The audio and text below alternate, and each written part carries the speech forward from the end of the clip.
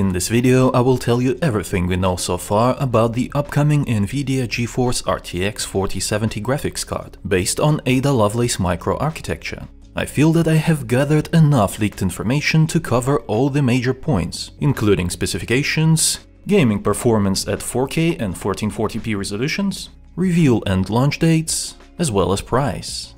Before that, a quick message from a sponsor. Buy your Windows 10 or 11 key for less from cdkeyoffer.com at the link in the description below.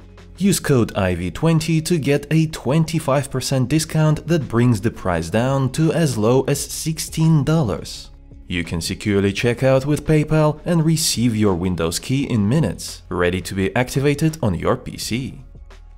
Let's start with the specifications. NVIDIA decided to use Ada 104 GPU to power the RTX 4070 graphics card.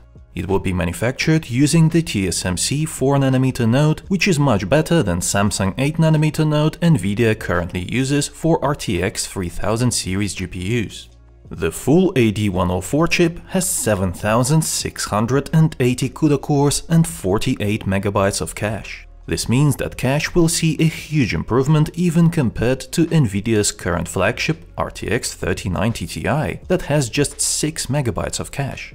However, I expect to see RTX 4070 use a cut-down version of Ada 104 GPU because manufacturing a perfect chip in high volumes doesn't always work. So we will likely see an RTX 4070 configured with close to 7000 CUDA cores, 12 GB of GDDR6 18 GB per second memory across a 192-bit bus, and TDP around 300 watts. With NVIDIA, the price is usually a well-guarded secret up until the product reveal day. We can only make an educated guess that RTX 4070 MSRP will be between $550 and $650, as prices are expected to rise across the whole chip industry. According to the latest leaks, RTX 4070 may be revealed along with RTX 4090 and 4080 as early as middle of July. However, it will not be available to buy until October, right on time for the holiday season, while 4090 is rumored to be available in August and 4080 in September. Now let's talk about the gaming performance. I prepared 4K as well as 1440p performance charts. But before I show them to you, I want to make one thing very clear. All the RTX 4000 series data is a very rough estimation based on the leaks. These charts are designed to give you a general idea of how the upcoming graphics cards will stack up against the current generation. I expect RTX 4070 to perform almost as well as RTX 3090. That should make it a good solution for 4K gaming on a budget.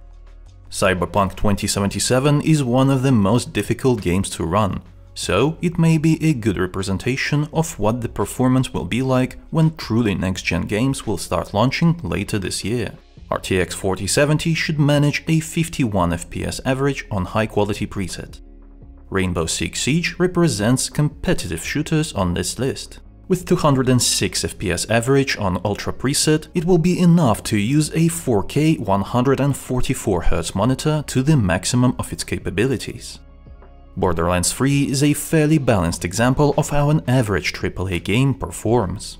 4K, Ultra preset, 68 FPS. Expect to see around 58 FPS in Assassin's Creed Valhalla using the ultra high quality preset. In the Shadow of the Tomb Raider, RTX 4070 comes close to 100 FPS average on the highest quality.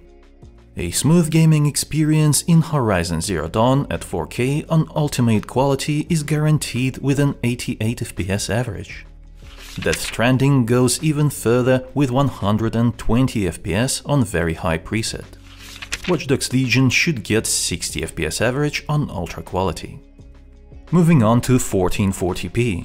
I am less sure about how the RTX 4000 series graphics cards will behave at this resolution, but here is what I think it will look like if NVIDIA did not address inferior 1440p performance compared to AMD RX 6000 series graphics cards. RTX 4070 may end up performing worse than RX 6900 XT on average. Still, looking at the performance in Cyberpunk 2077 on high quality at 94 FPS, it will be a good graphics card to use with a 1440p monitor. For competitive gaming, you can even go with a 240Hz or higher monitor because you will be seeing around 379 FPS average in Rainbow Six Siege. Borderlands 3 will run smooth at well above 100 FPS. Assassin's Creed Valhalla is not kind to NVIDIA graphics cards, just over 80 FPS average at 1440p on ultra high. But there will always be an odd game that performs like this. It goes both ways. 4070 should get close to 100 FPS in Watch Dogs Legion on ultra preset. It will be a treat to play Death Stranding at 186 FPS average at 1440p resolution. Horizon Zero Dawn is another game that will provide a smooth experience with over 140 FPS. And the last but not least, Shadow of the Tomb Raider, 166 FPS using the highest quality preset. I think that RTX 4070 could become a good entry point for those looking to move to a 4K monitor but don't want to part with close to or even over $1,000 to get a graphics card that can run games at such a high resolution. So, a 4070 should be a good choice for playing any current game at 4K. As for the new games that will come with higher GPU requirements next year and beyond, I expect DLSS to solve this problem. Even the current DLSS 2.3 is very good in terms of image quality. Additionally, DLSS 3.0 is in the works and will bring us even closer to running our games with DLSS enabled by default. Like this video if it was helpful and subscribe for more. It was I, Vadim. Until next time.